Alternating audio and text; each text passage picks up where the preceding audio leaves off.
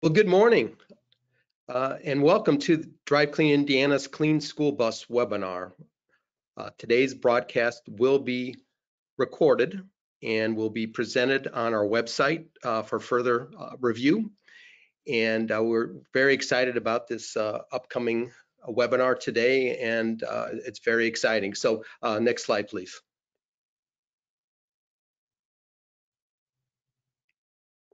My name is Carl Lisek, and I represent Drive Clean Indiana. I am the executive director. And again, we're excited for all of you to be with us today. Next slide, please. We have an incredible webinar today to talk about upcoming US EPA funding. To do this, we've assembled not only state-recognized clean school bus professionals, but nationally recognized experts. And so happy to have them joining us today. Next slide, please. So just a little bit about who we are and what we do. So Drive Clean Indiana is a statewide clean cities coalition. And our goal is to reduce our dependence on imported oil. And we work throughout the state of Indiana as Indiana's only designated clean cities program. Next slide, please. So again, Clean Cities, if you are not familiar with Clean Cities, this is a national program supported by the U.S. Department of Energy. And the things that we promote are only U.S. EPA and U.S. Department of Energy and IDEM approved technologies. Next slide, please. So most recently, Drive Clean Indiana became a statewide coalition as of 2020. And we are looking at statewide opportunities.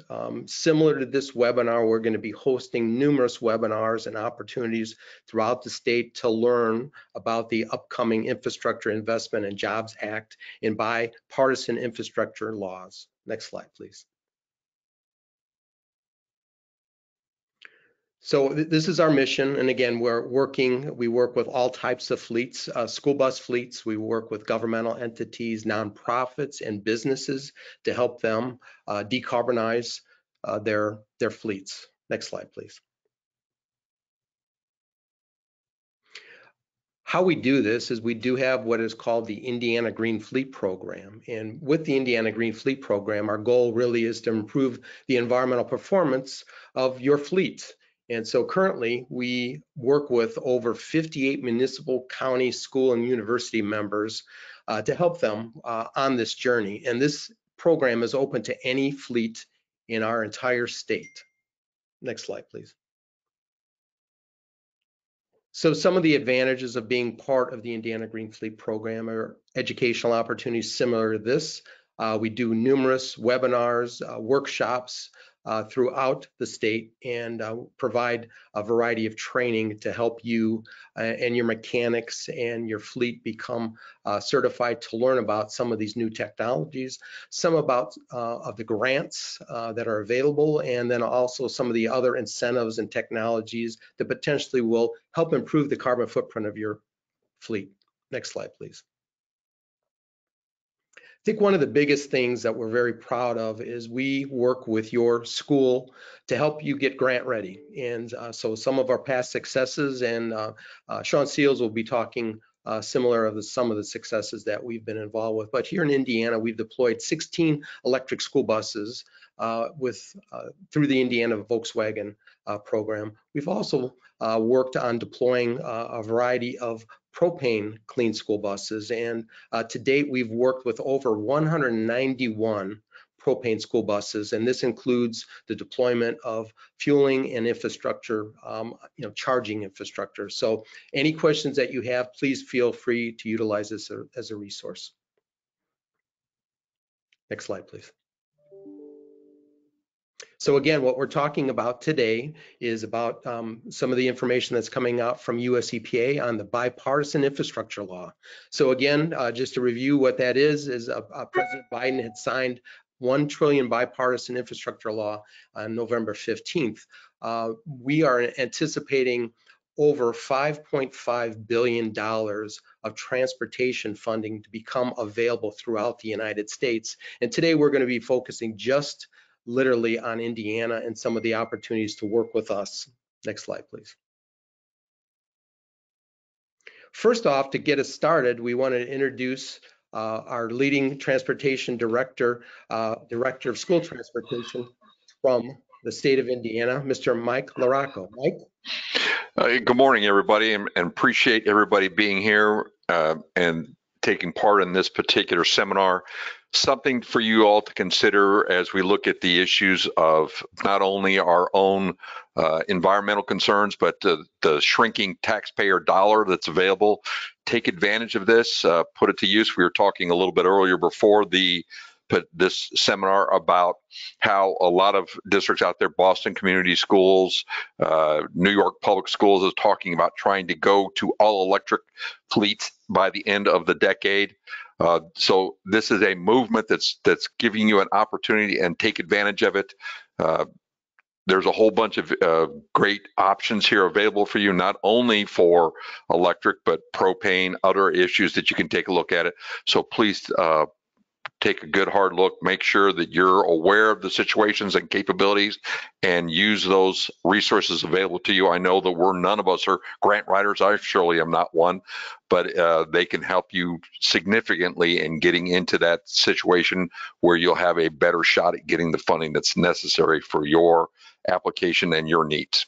And thanks again for allowing me to be here. Michael, thank you for those comments. And again, as Michael said, we are here to be a resource for you. And as with Mike, I think there's a lot of information that's going to be presented today.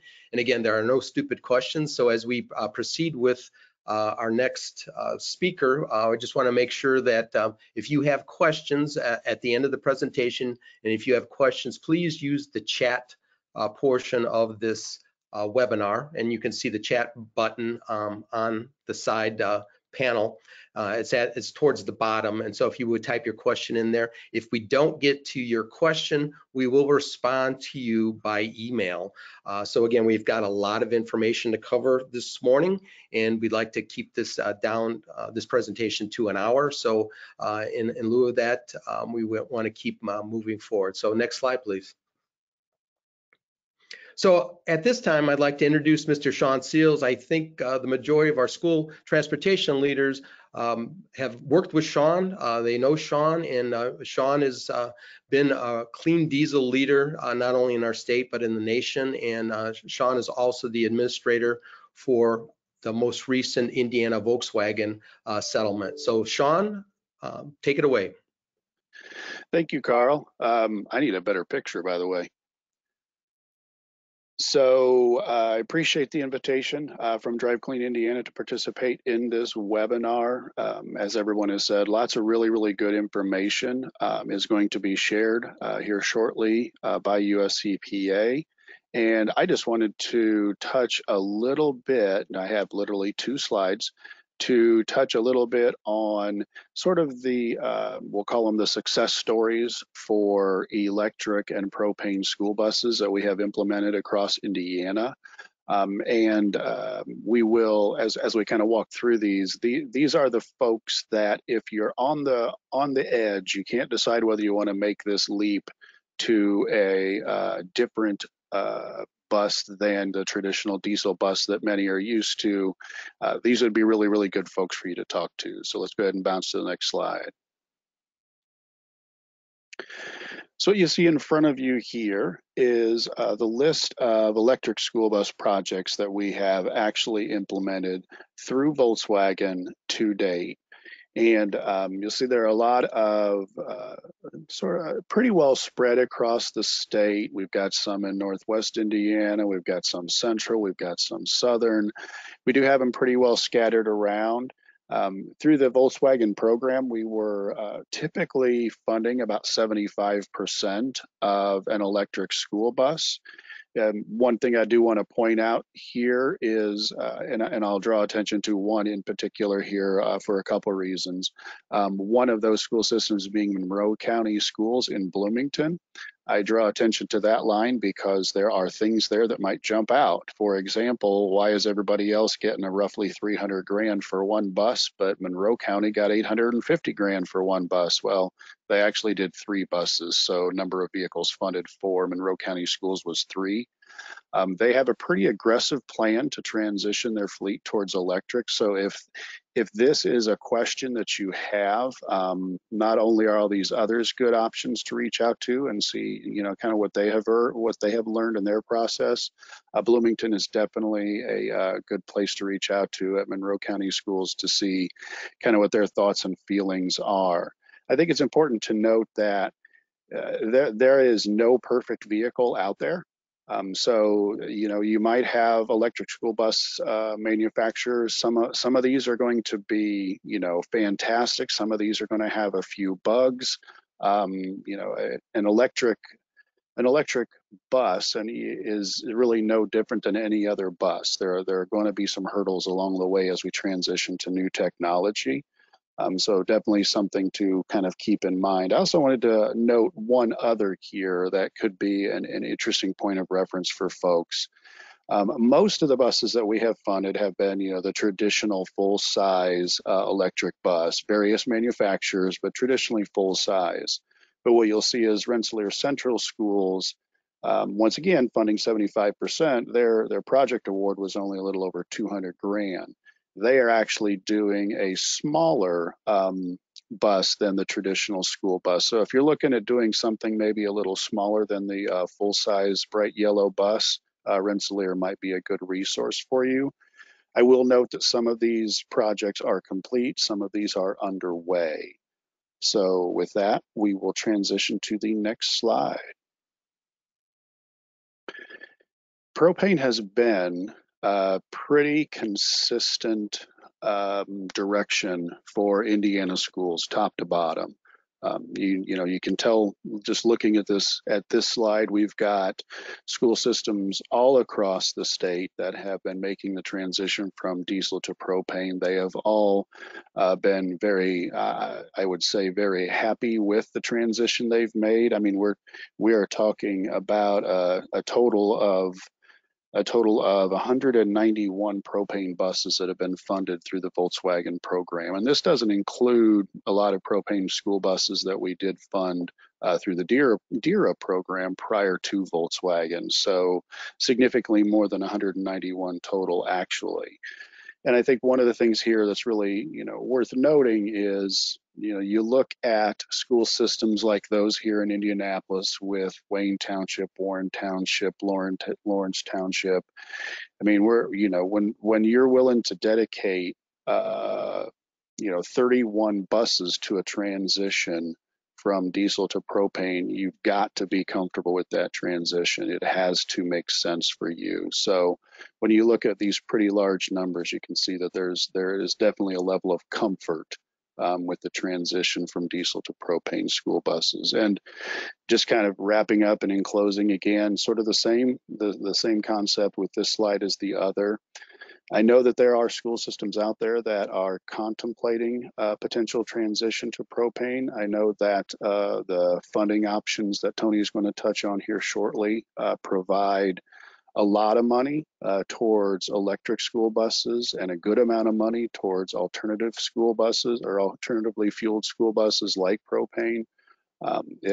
As Mike said, these are great opportunities to, for lack of a better term, you can use somebody else's money to experiment a little bit and see if this is a good transition for you. So with that, I will pass it back to you, Carl. Thanks, everybody. Thank you, Shawn. Again, as Shawn had mentioned, part of the opportunity that we foresee to assist our school corporations throughout our great state of Indiana here is to work through the Green Fleet program, where we do fleet assessments, where we can help to determine the total cost of ownership for these various opportunities. And again, that includes looking at the fuel transition, the fuel infrastructure. And again, another point that Shawn had made, several years ago, it took us to have to really network with other organizations throughout the United States. We have plenty of deployment projects right now in Indiana. The majority of those have been very successful. So again, as Shawn mentioned, please feel free to reach out to your peers, feel free to reach out to us, and we can put you in contact with the administrators, the mechanics, the superintendents. And again, this is a learning for all of us. And what we want to do as a state is we want to be very transparent on our best management practices. And again, that is the opportunity for you to work with us, because we will share all those best management practices. So without further ado, I'd like to introduce Tony Maietta from the US EPA Region 5. Tony, take it away. Thank you, Carl. And it's great I'm wearing the same shirt. So hi, everybody. I'm Tony from the EPA.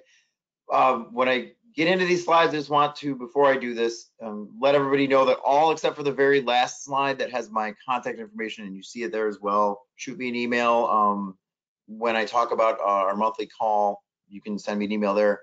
All but the very last slide are available already at epa.gov/clean-school-bus. And these slides will also be provided to you as well. So you're going to see a lot of links and a lot of information. You don't have to furiously write stuff down. It will be sent to you so you can see it and click it later. Next slide, please. Okay, one more. I'm going to give you all an update on our bipartisan infrastructure law clean school bus program, which it is unprecedented. The amount of funding that EPA receives every year for our regular clean diesel program, the Diesel Emission Reduction Act program, the 2022 outlay is currently $92 million nationally.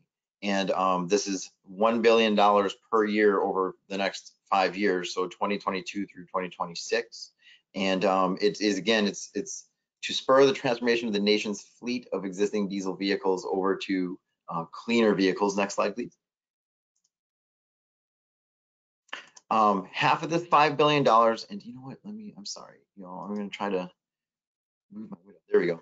Half of this funding for the school bus program is directed to go to zero emission school buses. So $2.5 billion is for electric school buses only, for the purchase of them. The other half of this funding can be spent on either electric school buses or can be spent on clean, alternatively fueled school buses. Next slide, please. There are benefits to both of these buses. We have seen more. I'm going to talk about the right side really quickly, the alternative fuel buses. They do have reduced emissions when you compare them to regular diesel school buses. In a lot of cases here in the Midwest, we do have a lot of fleets that have good access to CNG and propane fueling infrastructure, and we do see a fair amount of those vehicles. And so in this next outlay, which I just gave away, we are going to be funding CNG and propane schools as part of our first rebate offering. But for electric school buses on the left side here, you take away the tailpipe and there are zero emissions from the bus. And there are going to be emissions created from the grid, and there's a mix of different energies.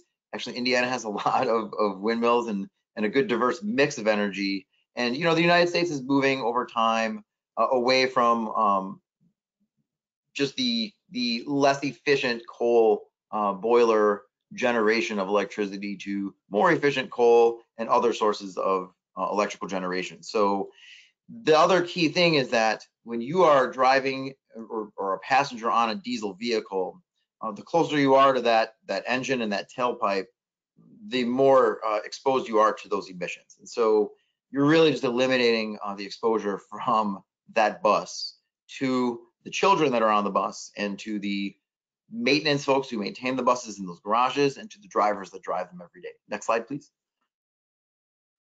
So we have 3 funding options for this program, and EPA is going to exercise our ability to run all 3 different programs. We are able to spend this $5 billion through a grant program, a competitive grant program, which there's no details on other than EPA does expect to open some sort of bipartisan infrastructure law school bus grant program in the fall. So this is a hazy future for us right here. There is a mechanism for EPA to contract directly with entities and spend this funding, which EPA has done contracts before on a much smaller scale. So they're exploring that We're thinking if they do anything, it might be next year. So that's even more hazy, distant future. But sometime later this month, it was supposed to be this week. We learned on Tuesday at our weekly planning calls, because I'm part of the group that helps shape the program. You know, they put input from folks like myself in the regional offices and definitely headquarters too. The program was supposed to open this week, so I thought I would be showing up with like a, hey, you've seen it open already. Right now they're thinking of May 20th as the new tentative date. They're thinking of having a public opening event on that date. It is subject to change because it's already changed twice already, but soon, like hopefully this month, there's going to be a rebate program.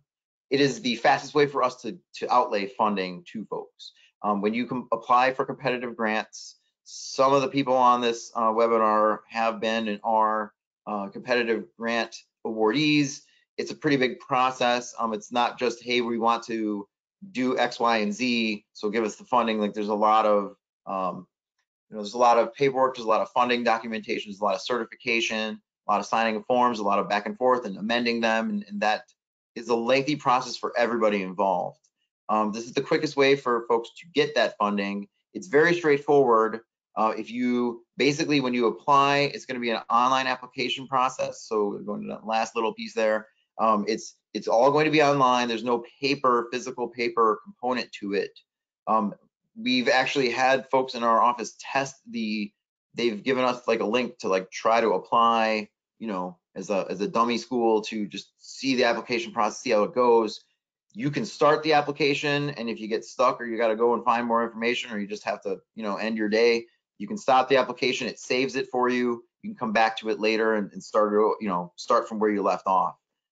So this is the most straightforward way that we have seen for school districts to apply for this funding. And like I said at the bottom bit, there's going to be some sort of competitive diesel program later this fall. And then, you know, maybe in the wintertime, but more likely sometime next year, they'll have a contract mechanism. So not a lot of information about those. We're going to focus on the rebate program right now. So next slide, please. So the first outlay that'll happen later this month, most tentatively, will be for at least $500 million for the 2022 Clean School Bus Rebate Program. And that will be for, again, at least half of this funding has to go to zero emission, so electric school buses, but the other half can go to electric or propane or compressed natural gas school buses.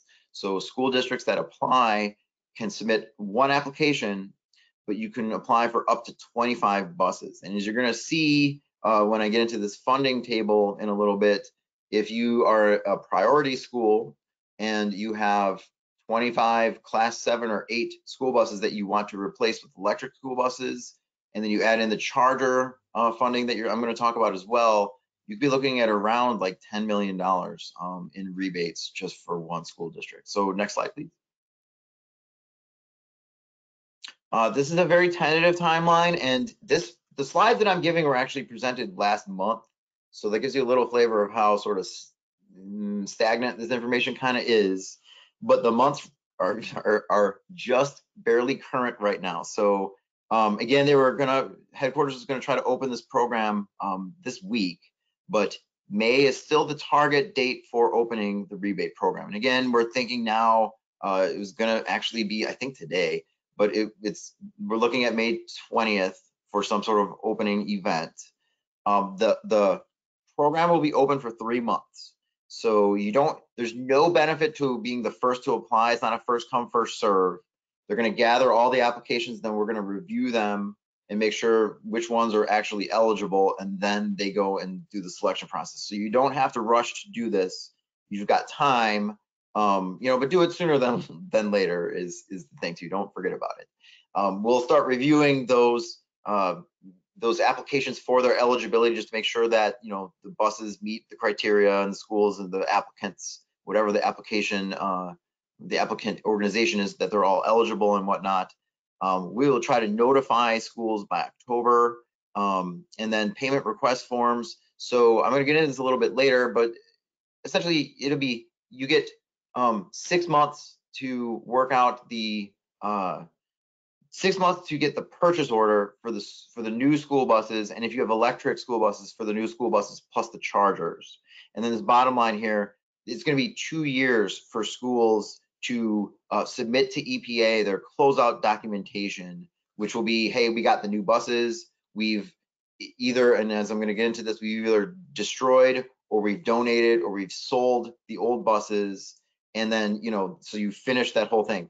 2 years allows for, you know, we've heard that there are we know that there are product delays because we've seen them in our grants across the board, not just on school buses, but on everything these days. So there's some time, hopefully enough time built in for the product delays to occur and folks to get these buses, but then also some time for people to get used to the newer technology and have those diesel buses as sort of like a backup, so you can fall back to them if you need to, if something happens, which hopefully will not. But that sort of learning the new technology and transitioning away from the old technology time is baked into that 2 years as well. So next slide, please. The eligible applicants for this program, there's 4 different categories. Primarily, it's state and local government entities responsible for providing bus service to one or more public school systems, or that are responsible for the purchase of school buses. So you're looking at school districts, but you could also have, if it's like the county buys the buses, they could be eligible, or the township buys the buses, they could be eligible. You know, but it should be the local, state, you know, again, the state buys the buses, that they could be eligible as well. But if you fit that category, you know, it's primarily the school district and local government entities that, you know, are tied to that school district. Going to the right side, the nonprofit school transportation associations. So like National School Transportation Association comes to mind because they are currently an EPA grantee, but they are a nonprofit school transportation association. So groups like that. Bottom left corner, so tribes, tribal organizations, tribally controlled schools are a priority group and an eligible applicant. And then in the bottom right corner, so it says eligible contractors, and you would think that that means contracted school bus providers, but because Congress wrote this infrastructure law, it doesn't mean that. It means something else, and I'm going to get into that. But primarily, what eligible contractors are vendors, you know, dealerships, basically entities that sell buses and entities that make the buses. So manufacturers and vendors, for some weird reason, are considered eligible contractors. But I'm going to get into a way. Next slide, please. I'm going to talk about, as we get in on here, how contracted school bus providers are able to be part of this. It just takes a little bit more, you know, coordination. So for the state and local government entities, you know, it includes public school districts. U.S. territories are included in geographic distribution. We don't really have any of those in the Midwest. Public charter schools with an NCES district ID are eligible to apply directly for this funding. Most state governmental entities would not be eligible to apply, but some, like South Carolina, own bus fleets and would be eligible. So that's where that state portion of the state and local entities comes in. Next slide, please. So for the tribes, we do have a number of tribes in the Midwest. I'm not sure if there are any in Indiana, but there are surrounding us. And my office deals with Minnesota, Wisconsin, Michigan, Illinois, Indiana, and Ohio. So we do have a fair amount of tribes.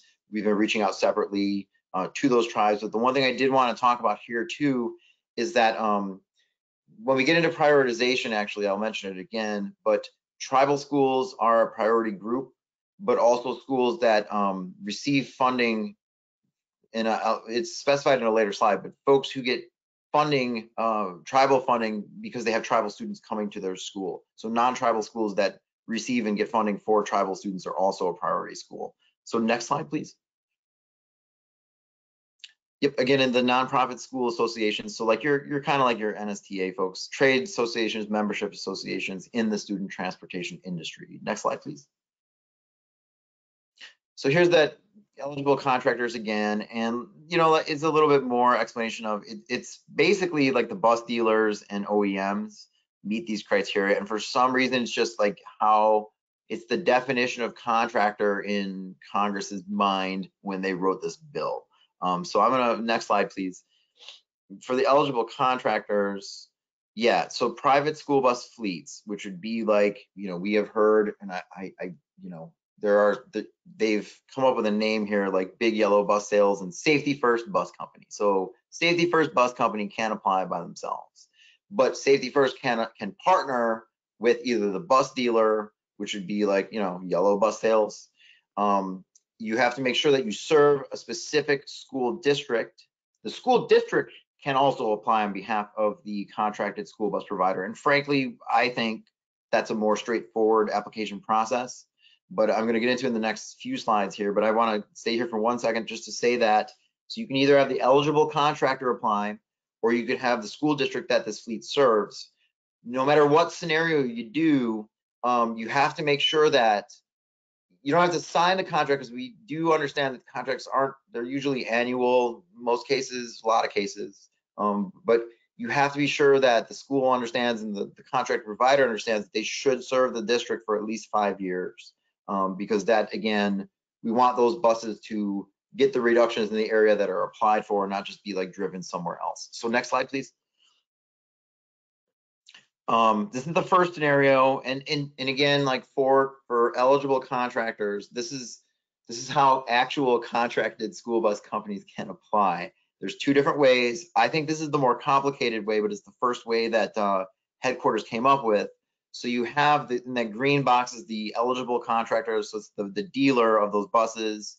They have, and honestly, in either one of these scenarios, no matter what happens, if you have a contractor, I mean, you're going to want, the school's going to know, the contractor's going to have to talk to the school, and they're all going to have to work with a vendor to buy the buses anyway. So at any rate, this does force you to start that conversation ahead of time. But everyone's going to have this talk no matter what you do. So this coordination is going to happen anyway. But you have the contractor apply on behalf of the school bus company that serves a specific school. And again, they have to make sure that they serve that school district for at least 5 years if they're selected, and that bus company, will show that they do serve that specific school district, that all meet the eligibility criteria. So the bus company has to have eligible school buses, which I will get into in a few slides, and that school district has to be, a school district, an eligible applicant, and also, if they're a priority school, that we'll get into that too. That kind of raises the amount of money they get. So the next slide, please. I think this is the cleaner scenario where you just have the school district that's served by the contracted school bus company apply on the school bus company's behalf. And there's a lot fewer boxes and arrows and stuff in this one, so it is cleaner. But again, you just have to make sure that private fleet would replace, or again, we're going to get into replace or donate or sell your bus depending on its age, and they have to serve that school for 5 years. The exact specifics of how the 5-year serving certification, and we serve the school.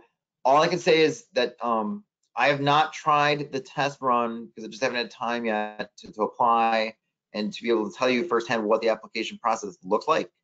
But I do know it's all electronic for everybody, so nobody, everybody who applies is going to do the same thing online.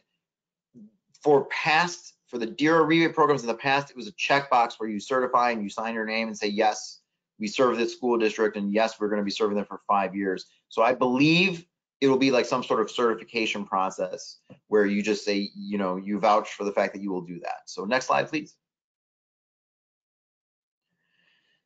There are prioritized applicants for this program, and those applicants, it's built into law. It lets us do this because EPA has priorities, and that is to maximize the reduction in exposure of diesel emissions. And to us, that means going after places where there are large areas of diesel activity, also where there are more amounts of people that are exposed to those diesel engines. And then the Biden administration has the Justice 40 initiative, which directs EPA, and our clean diesel program is part of that. So this is part of that program, directs us to spend at least 40% of our funding in areas, environmental justice areas, and areas of disparate, areas that are disproportionately affected by air quality issues. So applicants that request these funds that meet any of these prioritization criteria are going to get more money, and they'll receive preference in the selection process. Generally, what that preference would mean is that there will be all the eligible applicants, and it goes through a random number generator. So it's not like somebody like throwing a dart or something like that, or somebody, grabbing something out of a hat, or even worse, like somebody saying, no, that's cool, no, that's cool. It's random. But then when that list happens, I think what they do is they go through the priority schools maybe first, that part isn't totally clear, but there is some sort of preference in that selection process, whether they get picked first or, and they get more money. The full details, again, aren't in all of our hands. So we don't have the program guide yet. So I cannot really say how this prioritization actually works, but it's there. Just know that it's there. So if you meet one of those criteria, you're more likely to receive the rebate than a school that's not on this prioritization criteria. So we offer equal prioritization for school districts that meet one or more. So if you are in one metric, you have a priority metric, you're in that priority group. There's not like, well, now I have twice the priority because I have two of them. It's just you're the priority or not. There is a prioritized funding list. And what I can say is we've seen a preview of this list.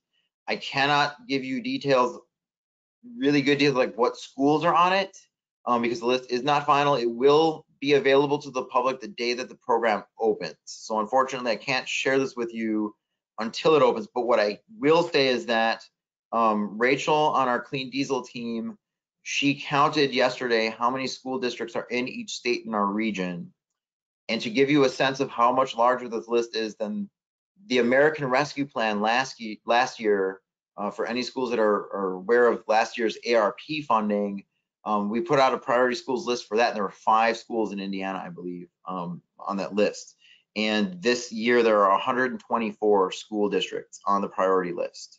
And in our Region 5 states, again, there are 6 states in Region 5, there are 1,431 schools in the priority districts, 1,431 priority school districts in our list.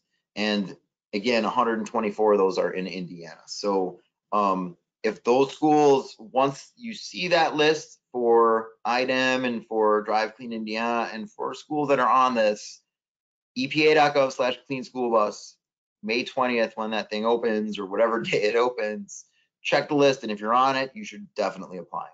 Next slide, please. So how do we come up with this priority school list? And it's the small area income and poverty estimates for 2020. So if the school has 20% or more students living in poverty according to that metric, that's how they get on the list. If you're not listed in that data, most charter schools that aren't, you can self-certify as having 20% more students living in poverty. EPA will probably ask you for some documentation to prove that. So don't lie and just say, hey, yeah, we have 20% or more. If you don't, they're going to check. So, but if you're not on that list, it doesn't mean that you're not a priority school. It just means that it's for that specific year, for that specific metric, school either has no data or wasn't there on the list. But if you can show EPA that you do have 20% or more students living in poverty, you can make that case, you can get added to that list. So part of that is why there's that 3-month period. So I would say, you don't have to apply first. You should check everything and start looking at the application process right when this opens. The other cohort of prioritization is rural school districts. So that is districts, codes 43 rural remote and code 42 rural distant by the National Center for Education Statistics. And then finally, tribal school districts. And that what I was talking about before, Bureau of Indian Affairs funded school districts and school districts that receive basic support payments for children who reside on Indian land. So tribal schools and schools that have funding because they have tribal students on their schools. So next slide, please. The replacement guidelines. So you're going to have to replace, you have to have a 2010 or older diesel powered bus to apply.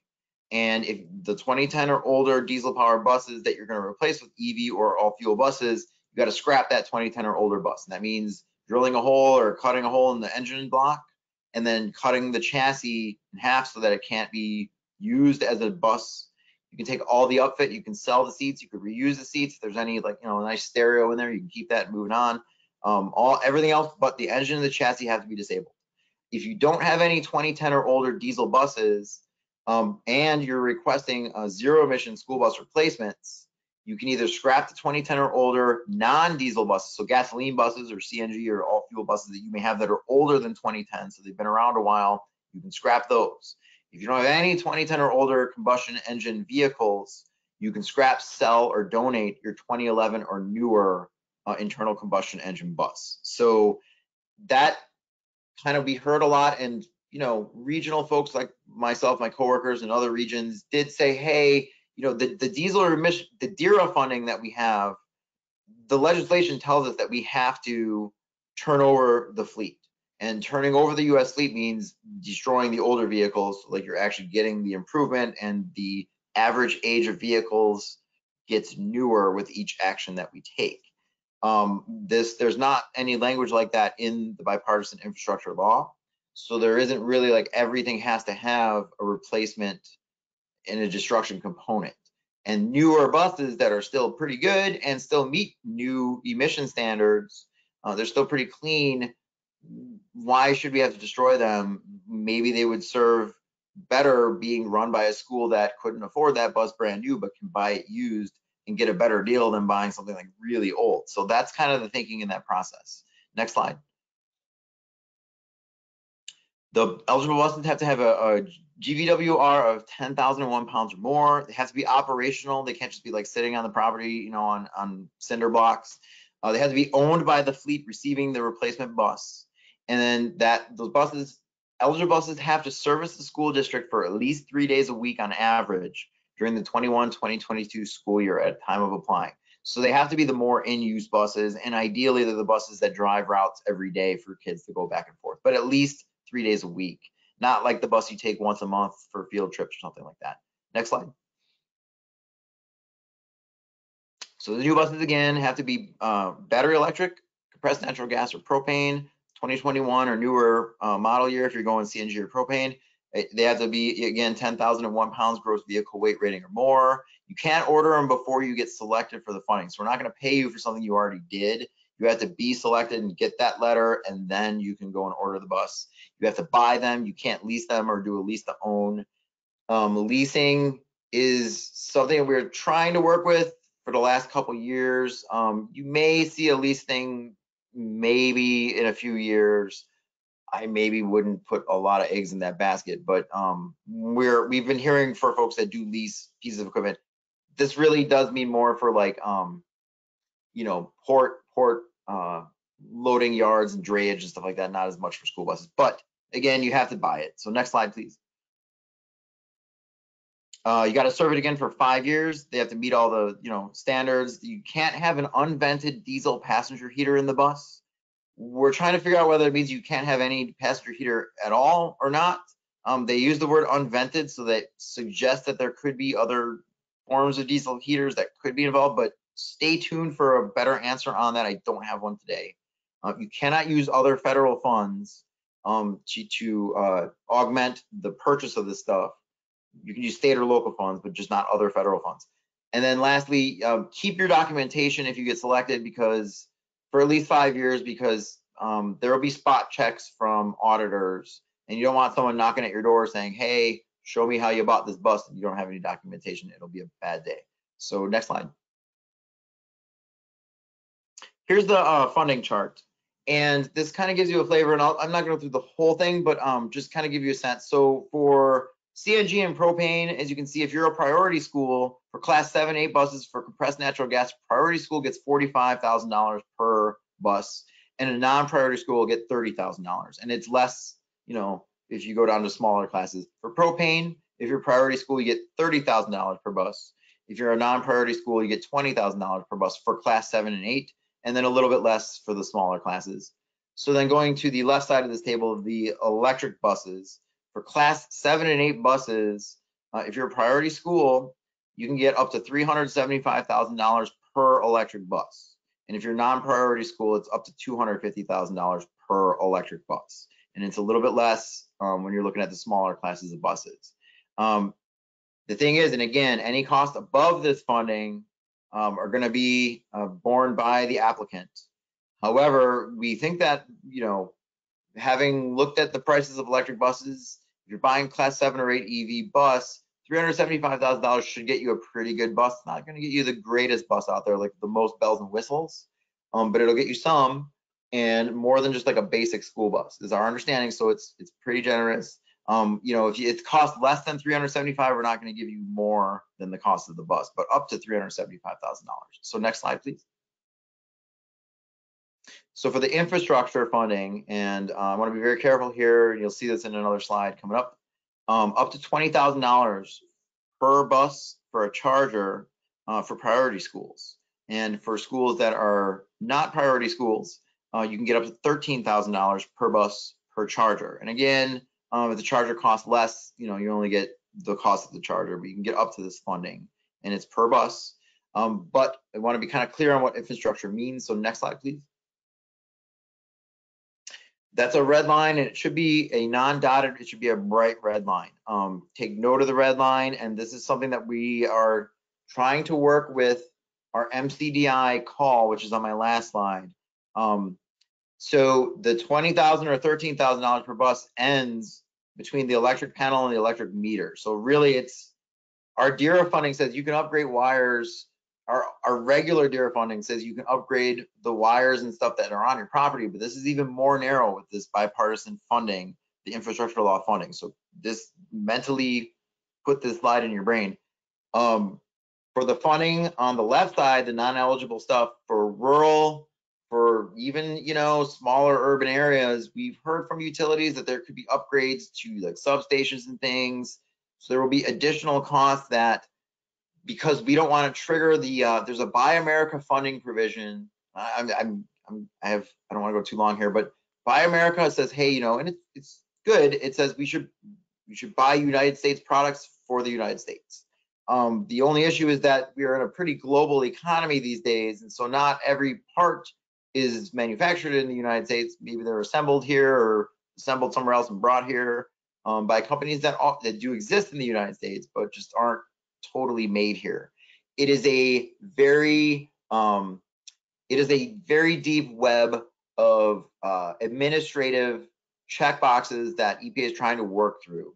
So we said, hey, instead of delaying this for years, because for anybody who's familiar with the congestion mitigation air quality funding from Department of Transportation, they will tell you that, you know, CMAQ funding has been delayed for like 5 years or more on projects because of this Buy America provision.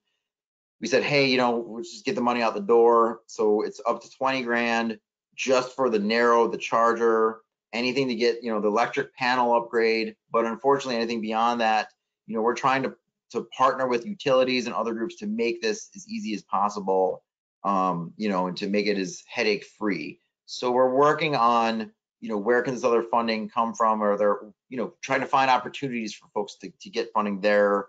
We're trying to put everybody in touch with utilities, and I know Indiana does a pretty good job of communicating with the utilities on this funding through VW. So hopefully it'll be smoother in your state than in other states.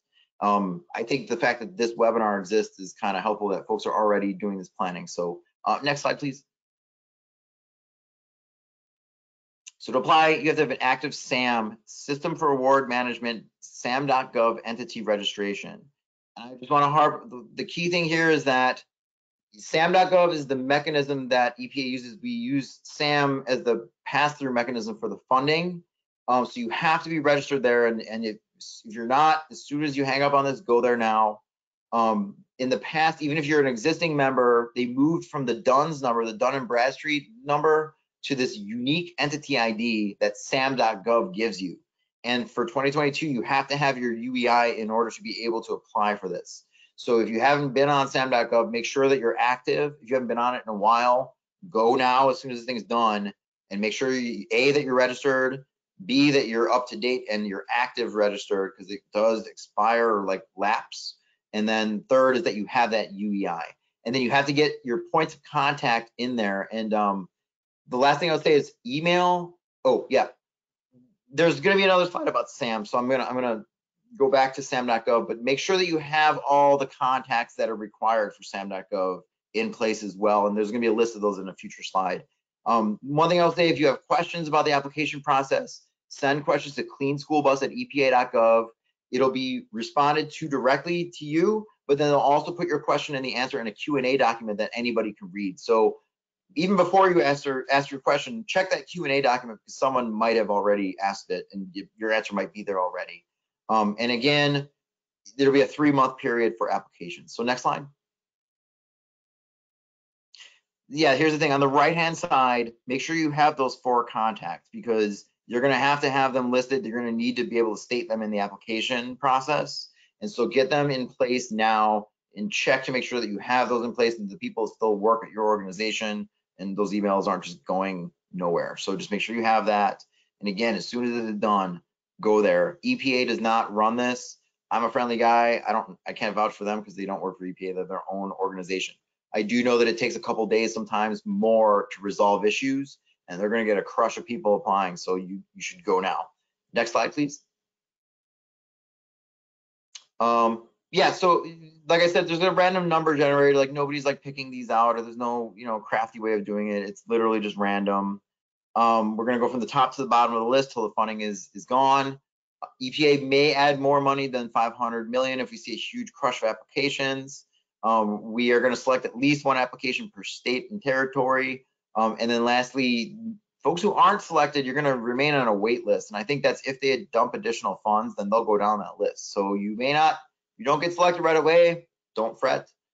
First off, there's going to be 4 more years of this and several more opportunities, not just this rebate, but there's going to be grants, there's going to be contracts, rebate, grant, contract. That cycle is going to go for another few years, but then you'll also be on this wait list. So next slide, please. Yeah, like I said, you get 60 days we will notify you within 60 days is what this slide is saying. And we'll tell you if you've been selected, how much money you're going to get, and how to proceed. Some schools may have already gotten emails from me because I do work with schools on the DERA rebate program. So it'll look similar to that if you're familiar with the rebate program. Payment request form is due within 6 months for your buses and chargers. Again, this is to say that we do realize there's going to be delays, so we're conscious of that. And if you realize you're going to experience a delay, let us know as soon as you know. Next slide. And I'm just kind of breeze through these last ones. You get 2 years, like for the reasons that I said: scrapping, disabling, donating, selling your old buses, whatever you do. So just making sure you complete all your actions, you have all your documentation there, and then you can submit that to us after 2 years. And again, it bakes in a little bit of time for transitioning to the new buses and getting the new buses too. So next slide, please.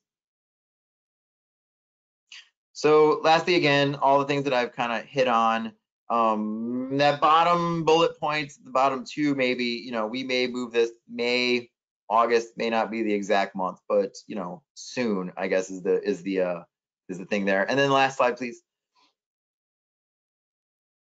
Oh no, this isn't the last slide. But so here's second to last slide. Go to epa.gov/cleanschoolbus, and then cleanschoolbus@epa.gov if you have any questions. You can certainly ask Shawn, you can certainly ask Carl, you can ask me as well. We may punt you to the Clean School Bus, but then this is my last slide, please.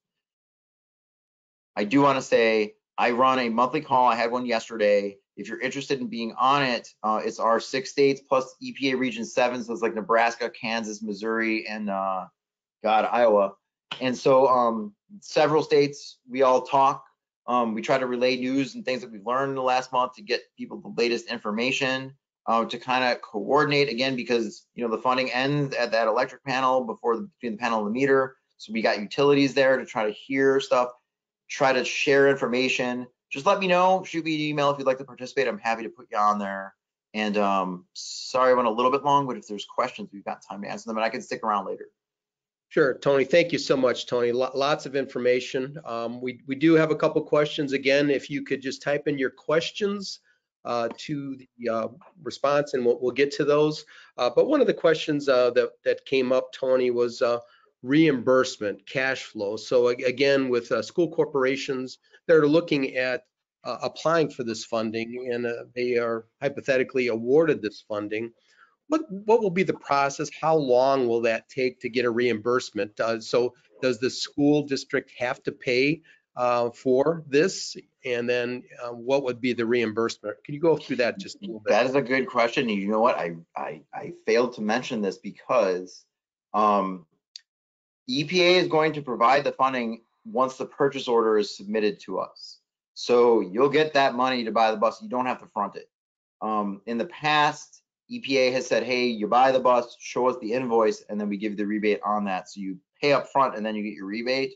That's not the case here. And we think that that will encourage more schools who don't have that funding right now available to get the money and then buy it. And again, up to $375,000 per electric bus if you're a priority school looking at a class 7 or 8. So we hope that there's enough money to encourage schools that don't have the funds. You know, you're going to get it, and you'll have that money to be able to buy the bus or buses. Great, thank you. In regards to infrastructure, so hypothetically, a school is selected, and potentially, if they wanted to is there a determination of where the infrastructure can be located? Say it's not on school property, but hypothetically, it could be at a different location. Is that possible? Yeah, and you know, I think I'm gonna have to owe folks a question there. I think the understanding is that the chargers will be at the school, or it'll be at a garage where those buses may go. We've heard this because specifically for rural districts, the driver drives the bus home at night, so they'd want the charger there to charge the bus. I would say realistically, it would make sense to be able to allow that charger to be somewhere else. But I mean, honestly, like until the program guide, and I will ask this next week, and I apologize, but I'm going to have to probably email a response to this group afterwards. I just am not sure, and I don't want to give the wrong answer. I would right now just, you know, assume based on that photo in the slide that you're looking at like somewhere on the school or the maintenance garage property. Very good. But I will get an answer to that, so I apologize. Thank you. Can you talk a little bit about EPA certification? So again, we understand certifications for auto gas, propane, natural gas, and diesel and gasoline, but what about electric? Are there certifications? Are buses now certified with EPA? There is no engine certification for electric vehicles because they don't have any tailpipe emissions. Very good. Very good. Again, if you have any other additional questions for Michael, for Shawn, or for Tony, you know, continue to type those into the chat. Again, Tony, I know you talked about the Buy America, you know, and again, some of the barriers that we've seen across.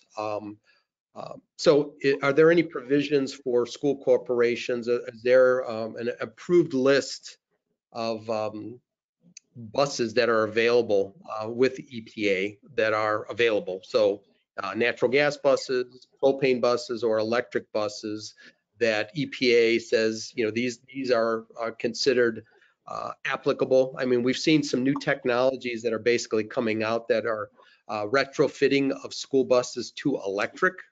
Yep. And that's where that question comes from. So yeah, so currently, unfortunately, the bus has to be OEM new and meet that model year.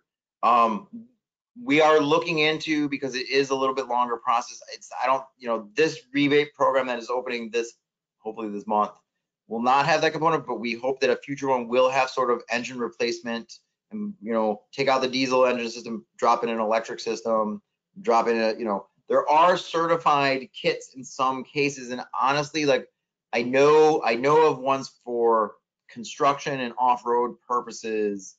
I don't remember off the top of my head if there are certified conversion kits for school buses, but EPA does certify conversion kits. They are not eligible right now under this program. Like it has to be a new model year 2021. So it has to meet the 2021 certification standards for, you know, CNG or propane, whatever that combustion source is.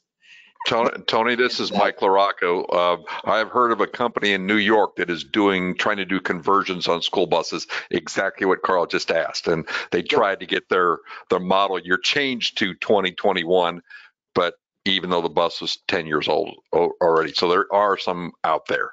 Yeah, and that's the issue is like you know, it's like how long does the chassis stay good that you can say this bus will give you that? Because when you have a new vehicle and you recertify it as new, you know, new means like the whole thing is going to operate for a certain way for a certain amount of time. I think that's, and again, it's like a pretty deep question because the certification group, you know, part of it is in DC, part of it is in Ann Arbor, where they have the lab where you bring in the closed sealed room and you run the thing in the, you can get like literally every emission off it. So there, it's a pretty involved process, and they are looking into it. And what I would say is, Mike, send me that information so that I can forward it to headquarters so they know. I mean, there's a couple companies like, you know, the electric companies like Lion and Orange have already talked to us. I think Thomas has said stuff. There are companies that do these conversions, and they're the ones, at least from our, who've talked to us, you know, and said it. You know, that's the ones we're aware of. So if there are more companies, let me know and I can forward those on. Hopefully, my counterpart in our New York office has already done that. Sure. Well, we're at the end of the time frame here. I just wanted to see if Michael or Shawn or Tony had any closing thoughts before we close this webinar. None from Mike. Thank you, Mike. None from Shawn. I just appreciate all the information and the invitation to participate. Thank you, Shawn. And Tony? Check your SAM.gov, and EPA.gov/clean school bus. Sign up for the newsletter there, and you'll get emails directly from headquarters in a very timely manner. Sure. And again, I just want to thank our speakers today. Again, all of us are available. One closing thought I will have for you. I know you're all busy. Start now. Let us help you. Again, I think what Tony said, we know this funding is coming. Don't wait for the funding to come out. If you're interested, call us today. Get in contact with us today. Start on this opportunity right now. Let us help you take the barriers out of implementing clean school buses here in Indiana. And with that, I'd like to again thank everyone for attending. Look forward to a great clean school bus year here in Indiana, and we'll have additional webinars coming forward here in the near future. So again, everyone have a great day. We also have our Drive Clean Indiana annual conference that will be hosted on August 9th. Potentially, you're going to see these three individuals talking about clean school bus implementation in August and some of our success stories that have happened. So please put that on your schedule. So again, everyone, thank you so much, and we look forward to our next webinar. Thank you, Carl. Thank you, everybody.